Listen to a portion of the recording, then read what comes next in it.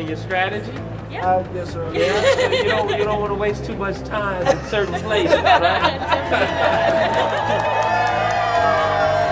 David and Laura, congratulations on being selected to represent DFW's 1 billionth customer this millennium. The feeling that I got from winning this experience was just overwhelming. Let's give another round of our applause for our 1 billion customer.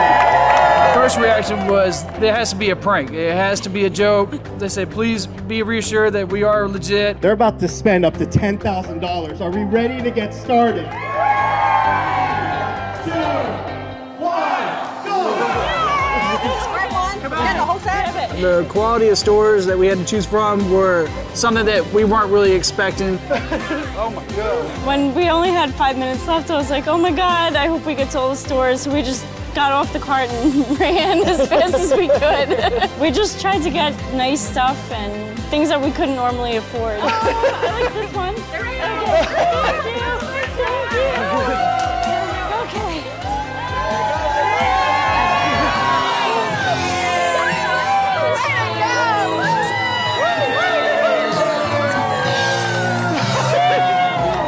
Let's give them another round of applause.